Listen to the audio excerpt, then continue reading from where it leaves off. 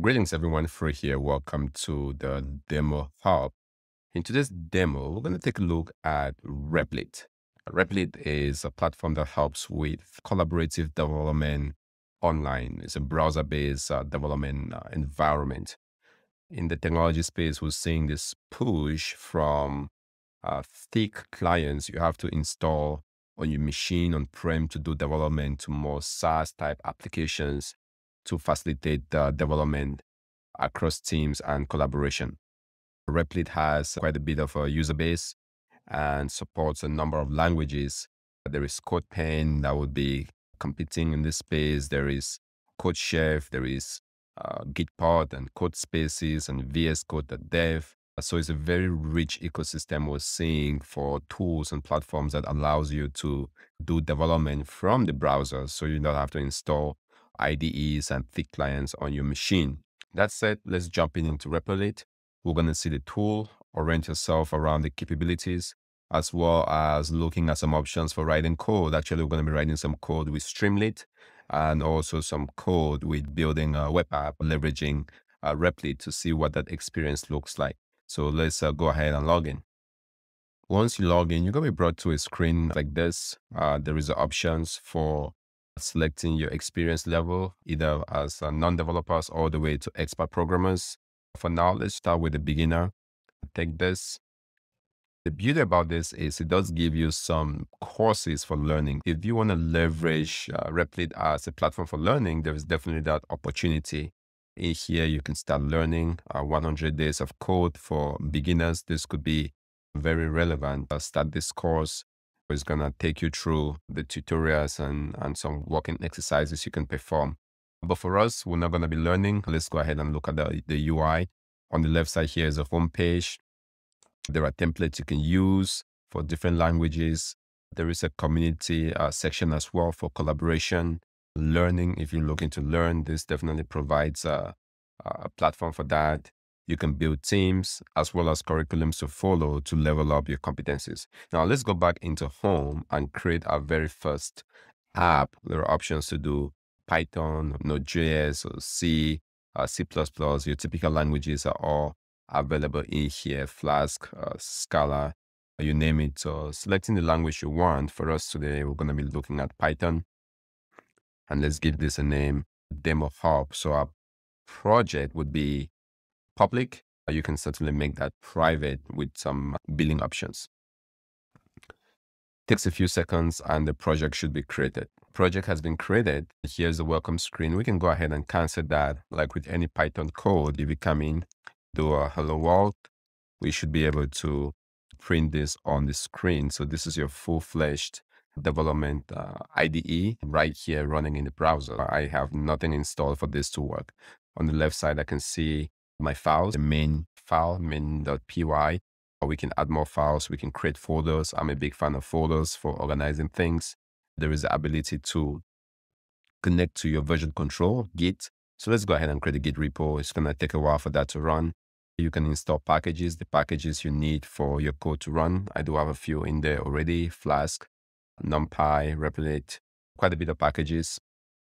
Things can be secured here for secrets. If you're going to be putting passwords and all of that, you want to make sure those are secure. Here's a debugger for stepping through your code. Replit does come with a database where you can do key value pair store, leveraging the database. Now, I'm not sure how robust this is, but it's definitely an option if you want to persist some data for longer terms than just having it in memory. Bringing people to collaborate on your apps and to log in, unit testing, threads, chat, and a few more. So let's go back to our code here, which is our main.py. With our simple hello world on the screen. To execute this, we're going to go ahead and run this. You see to the right here, there is a console. So this is where that code has run. And now we have our hello world. So two things that this provides. There is a console that shows the result. And then there is a shell that you can interface with. So if I do an ls, you can see the files that are available within my environment. Here you can add more options. So files, search, if you wanted a new shell, you can bring that as well. Markdown, threads, and chats. So all of those are available, an option. So let's go back into our code. We know this is a very basic code. Now, if I wanted to do something with Streamlit, as we promised for the demo, I can go ahead and import Streamlit, which is a framework for developing data applications on Snowflake. And so here we're going to do import Streamlit, and we're just going to print on the screen. Again, just very basic to show the experience here within Replit. With this, I can go ahead and run this. The dependencies will be downloaded. So it's going to take a few seconds, resolve and download the dependencies, Streamlit being what we need. Then this code should execute. That did install all the dependencies. One thing to call out before we jump in back into the Streamlit application is the resources that are available for us to use. So you can see your CPU utilization, and the storage available within this context.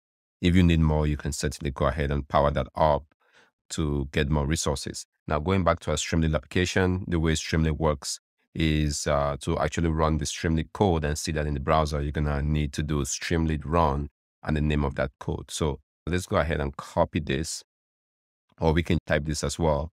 If we go over to shell, let's clear this and do Streamlit run main.py, we should be able to execute that Streamlit code. When you run this for the very first time, it's going to ask for certain options here for telemetry. So I'm just going to go ahead and skip all of this. Just like that, my Streamlit code is running. And here we now have that printed on the screen. Hello, Streamlit Demohub. So you can run basic Python code, which is running the Python code. But with Streamlit, you're going to need to do the Streamlit run and the name of your file. Now, I do understand that this is a very basic Streamlit example. Let's execute the Streamlit code that's a little bit more exciting than just printing hello world on the screen. This is a little bit more exciting than what we had before. If we want, we can go ahead and run that. But as before, we're going to get an error because with Streamlit, you need to do Streamlit run and the name of your code. Go into a console, open up a new shell, and now we can do a Streamlit run main.py. They should run, execute that, and launch our web application for Streamlit. So here, if we move this, the way Streamlit does it, very exciting stuff. You can see the spiral is changing. This is the code that's publicly available. A source code to this will be in the description below if you want to run this Streamlit application. From within our main.py, we're going to run a very simple web application. So this is something that you might be familiar with. If you're working with Flask, you're going to go ahead and import Flask or get a Flask app, put in a very simple basic route. So this is going to be our main route. If you're running this in an IDE like PyCharm or Visual Studio Code and you do app.run, this should run an app. But if we run this, not an issue, but what you will notice is you cannot access this in the browser. If I click on this, it can't really take me to the browser. If I go back, hit on this and say, open up the web view, it still will not really give me what we're looking for, which is hitting this route and printing this message for us on the screen. So for Replit, the way you're going to make this work is a couple of things. What you're going to want to do here to make this work is you're going to have to do from Replit, import web. Now, once you import web from Replit, then in here, as opposed to doing app.run, we're going to do web run, web.run. We'll specify what we want to run. In this case, it's going to be the app we want to run. Stop this. It's not going to give us any result there. With these changes, if I go ahead now and run this, now we have a web application running and it does print hello, welcome to Demohub here on Replit. So lots of options for you to play with this. And as we're developing, again, I always keep my eye on the resources that are available. If you need more resources, you can go ahead and power things up. You can see the pricing that's available to get more resources. So a very powerful tool to facilitate development for folks that don't want to install things locally on their machine, but still want that experience for developing, be it developing Python code or web applications or data applications with Streamlit connecting to Snowflake or whatever it is you're doing. This could be a really great option. And if you want to invite team members too as well, you can go ahead and put in team members and they could all come in here to collaborate. It's interesting they call this multiplayers as opposed to teams. It's almost like gamifying development. So pretty fascinating.